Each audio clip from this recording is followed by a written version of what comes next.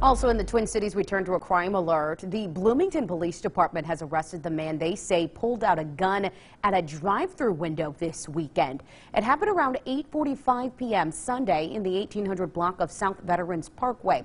Investigators say that 31-year-old Joel Perez from Peoria Heights walked up to a drive-through window, started demanding food, pointed a gun at the victims, and then ran off. Police arrested Perez while he was hiding behind a business on Currency Drive. Police seized what they said was a look-alike gun at that scene. Perez has been taken to the McLean County Jail.